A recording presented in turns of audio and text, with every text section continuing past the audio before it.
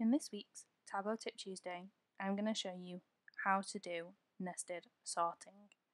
Nested sorting has been around since 2018.3, but there is different ways of being able to do it and how to understand it. So let's take this visualization. I want to sort each of the regions by the sum of sales for 2019. Okay, so I click on 2019, click the little sort icon, and now you can see that it's actually sorting by those sum of sales. But it's not sorted my category. Now my category sum of sales looks like technology should be at the top. So if I go to analysis, put on my subtotals, and you'll see that technology has the greater grand total of sales. But if I click on category and click this little drop down next to the A to Z, I can then change this to nested sorting.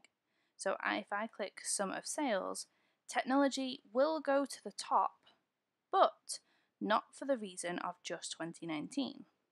So if I change this to sort by 2017, where we can see furniture has the greater subtotal, it will keep technology across the top. And that is because if I go to analysis and go to totals and row grand totals, you'll see that technology across all of those years has the highest grand total.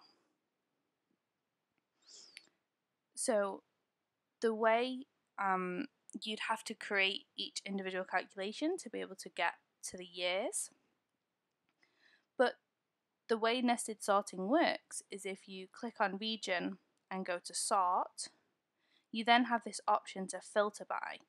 You can unclick that and it'll sort by the whole of the data set that's in the view, but this will also allow you to click on different years. And when you go into category and sort, this one is already selected to nesting but doesn't give you the option to sort by year.